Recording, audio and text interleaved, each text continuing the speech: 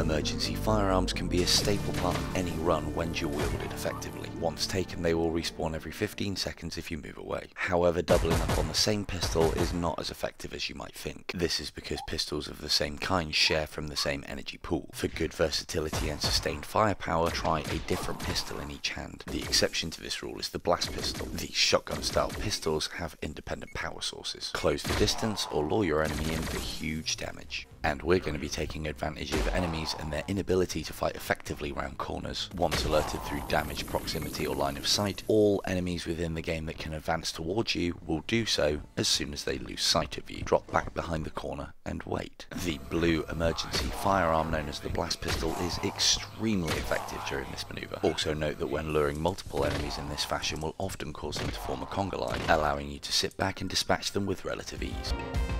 Once unlocked by dying 3 times, the practice area is a fantastic place to get actual experience against real enemies. With the exception of the end boss of the game, you can practice against anything that you've killed or has killed you, and all the weapons you have unlocked will be available to use. Simply search for the enemy you wish to fight, adjust the number you wish to go up against here, then hit spacebar to begin. Do note that each enemy comes with a brief description as well as their strengths and weaknesses. If you are struggling against something in particular, the keys to domination lie here. Both of the power-ups found within the game should be self-explanatory. Free reload allows you to do just that for 10 seconds. When trying to cram ammunition into the end of your free reload time, you don't have to completely finish the reload for it to count. Just getting the ammunition type into the slot before the timer ends is enough, be that a magazine, round or shells. And as far as the armor power-up is concerned, although it will block 1 point of damage of any kind, you won't take it with you to the next floor, so use it or lose it.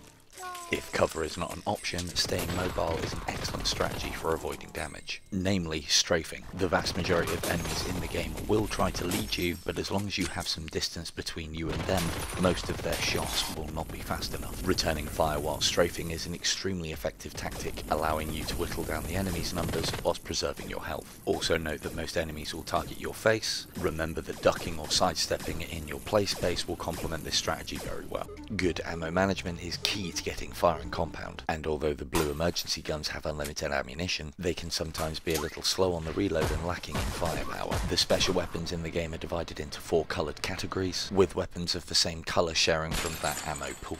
As a general rule, if you have a weapon equipped or in your inventory, enemies have a chance to drop ammunition for it. Ensure you use all ammunition within a magazine before reloading, as any rounds dumped in this manner will be lost.